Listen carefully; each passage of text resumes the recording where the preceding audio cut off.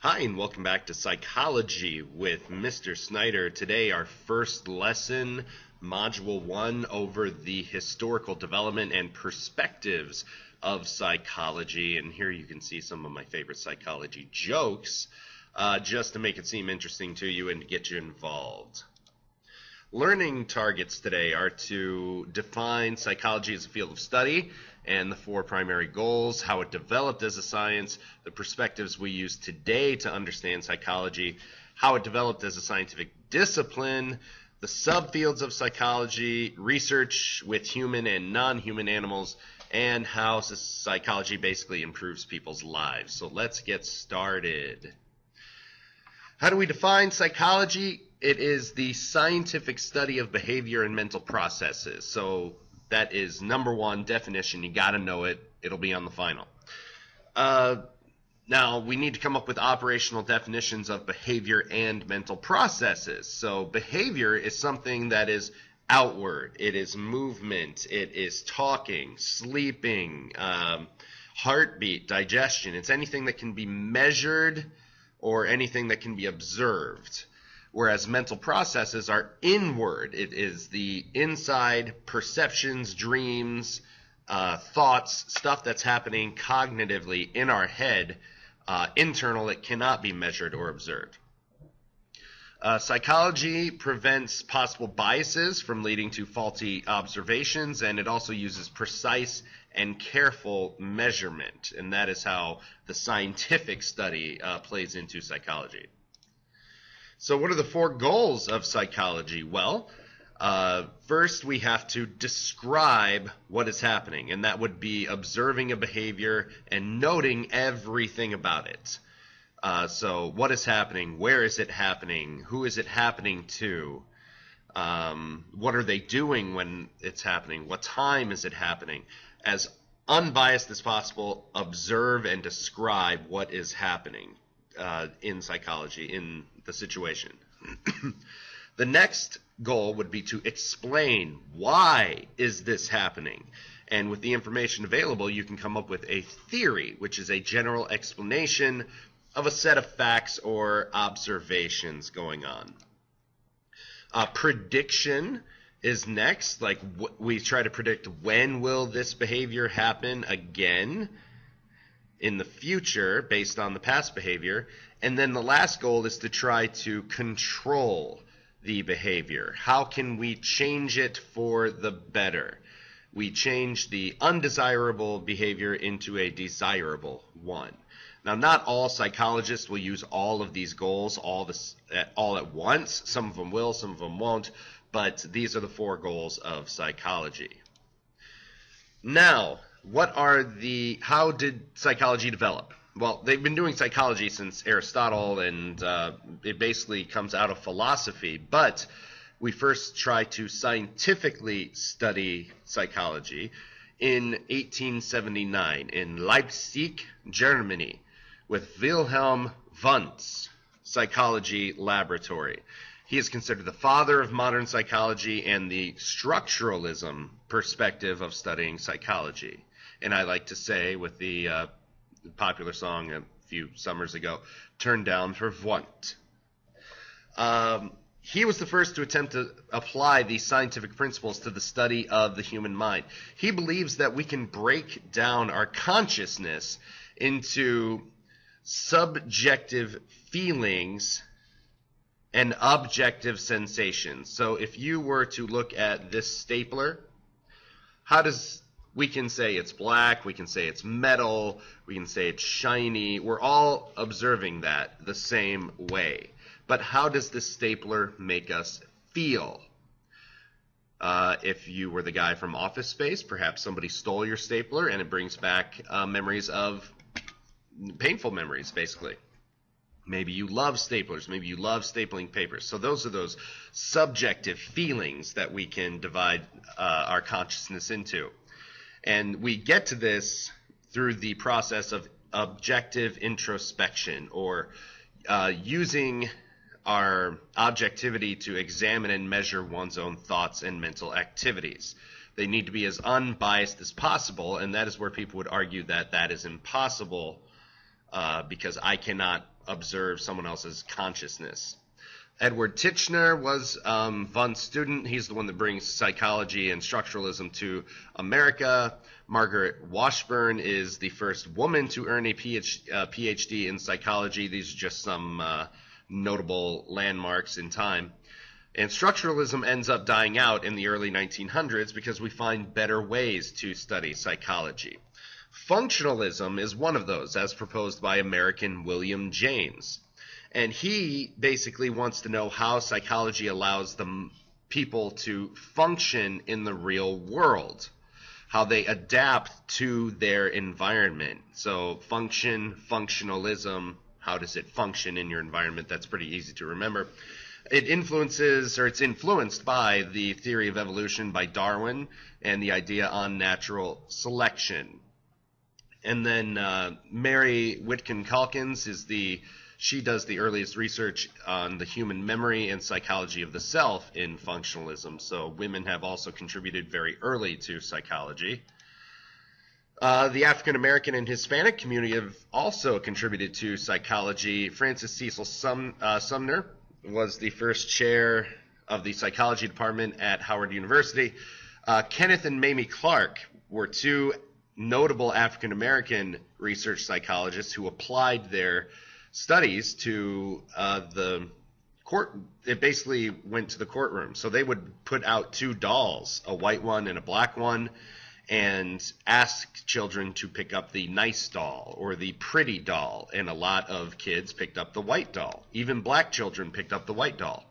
And if they asked to pick up the dirty doll or the bad doll, kids would then pick up the black doll. And so this research was actually used in the 1954 decision, Brown versus Board of Education, showing that the negative effects of segregation on African American children. It is literally turning them into second-class citizens, or having them believe that they are second-class citizens. And Jorge Sanchez developed intelligence testing on cultural biases. That is the Hispanic contribution to early psychology. Functionalism influenced the modern fields of educational psychology, IO psychology, and evolutionary psychology, and we'll get to those in a little bit. Influential approaches. Sigmund Freud has a huge influence on psychology with his theory of psychoanalysis, and this is the unconscious mind, is where we repress our most intimate desires and feelings and our most primitive urges. And if those try to surface, and we're not allowed, because of society's rules, to satisfy those urges, that is how nervous disorders come out. And it's also, he emphasized the importance of early childhood experiences as well.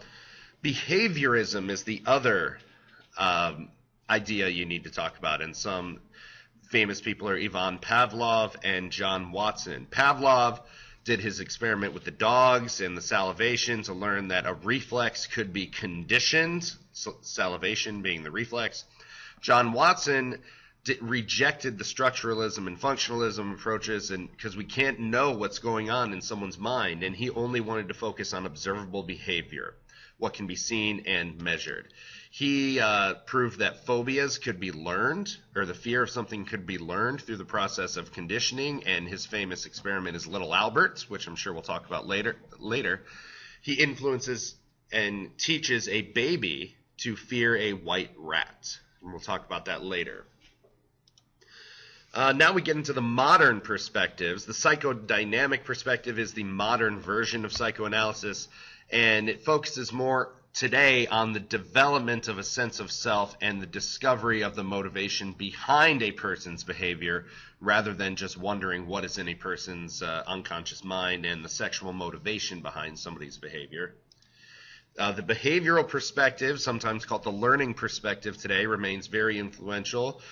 B.F. Skinner takes up John Watson's torch and develops the theory of operant conditioning and reinforcement. It's either behavioral responses are either followed by pleasurable consequences, which make you want to do it again, or unpleasant consequences, which make you want to not do it again. That would be punishment. The humanistic perspective is the third force in psychology. It's a reaction to both the psychoanalytic theory and behaviorism, because both of those say you are pretty much a victim of your environments and your childhood. Humanism, I like to call it the hippie. Like, think of it like the hippie, and that's probably not the correct term for it, but the hippie way of doing things. That people have free will, the freedom to choose their own destiny. They strive for self-actualization, which is the reaching one's full potential as a human being. Early founders are Abraham Maslow and Carl Rogers, and we'll talk about them later as well. The cognitive perspective, what's going on in your mind. It focuses on memory, intelligence, perception, thought processes, problem solving, language, and learning. Sociocultural perspective focuses on how a person's culture affects their behavior. So a person who grows up African American or female, or how minorities, how stereotypes and racism and discrimination, how that focuses and changes their behavior and their way of thinking. That is what a sociocultural psychologist would talk about. And then don't confuse that with cross-cultural research, because if we do a psychology experiment here in America, it may have different results from the same experiment in Japan. And so we study those differences between the two cultures, cross-cultural research. And then the last three are your biopsychological perspective, or sometimes just called the biological perspective. Basically attributes a person's behavior to biology inside the body, like neurons, hormones, genetic influences, and it studies the physical structure, function, and development of the nervous system and the brain. The biopsychosocial is a holistic approach, saying it's a person's genetics, it's the behaviors, it's the environment they grow up in, how much stress they're under. You need all of that to explain an individual. And then the evolutionary perspective focuses on the biological basis of universal mental characteristics that all humans share. So an evolutionary psychologist would study why do we choose the mates that we do? Why do we choose girls and boys in certain attributes that we're looking for in a mate? Evolutionary psychologists might study that, just as an example. Martin Seligman focuses on positive psychology, shifts away from all of that negative stuff and focuses on a person's well-being, strengths, and their pursuit of happiness. And it's important to remember that out of all these perspectives, no one perspective has all the answers, but it might be better to study one in one situation and another in another situation, and that would be the eclectic perspective. Bits and pieces of different perspectives are used to best fit a particular situation.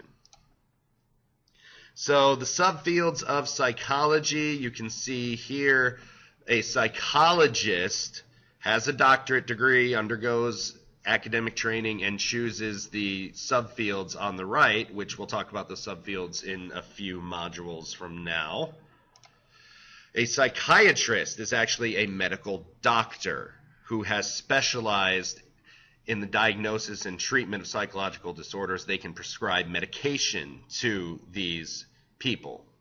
A psychiatric social worker is just someone who has a master's degree, is trained, and they know the impact of mental disorders on a person's life and other environmental conditions like poverty, overcrowding, stress, and drug abuse on an individual. Research, a couple different kinds of research. We have basic versus applied. Basic research is just to get the scientific knowledge gained, how many things a person can hold in their memory at one time. And then applied research would be using information to solve a real world problem. So we could use that information about holding items in short-term memory and come up with a new studying method for students. And then psychologists can aim to improve the daily lives of people in the following ways and more. We can solve and research tough social issues. Human factors psychology focuses on how people can use different objects like doorways. Why are things designed the way they are? Because they consulted with a human factor psychologist on how a person would best use that thing. They can understand developmental issues in childhood and help people work through difficult personal issues. And that is all I have for you today. Be sure to fill out those learning targets, answer any or write down any questions, and I'll answer them when you get back to class. Have a great day. Bye-bye.